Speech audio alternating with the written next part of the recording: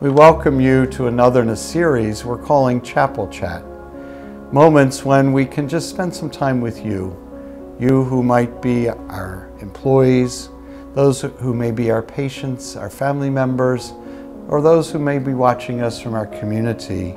We want to bid you a warm welcome today. I'd like to just chat with you a couple minutes about the topic of reassurance.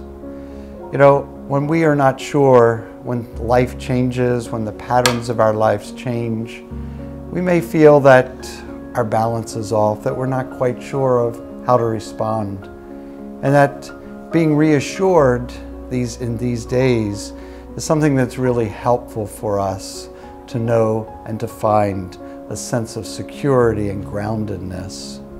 You know, I think those of us in healthcare who are faced many times and many days with those who are unsure and sick, that we need to be buoyed up with a sense of inner confidence and reassurance.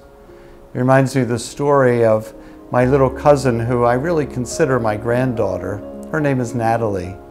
And this week she lost her second front tooth. We now just call her simply Snaggletooth. But just looking at her on FaceTime and just smiling with her and hearing what the tooth fairy brought was just a moment for me that really gave me a sense of reassurance that the world is continuing.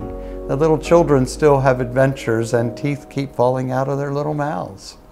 And yet it helps to realize that this chapter we're in our country, in our life, and in our hospital community will not last forever, but that it is for a time, and that those things that are important in the little ones' lives and in our lives will be brought together with a greater sense of reassurance day after day.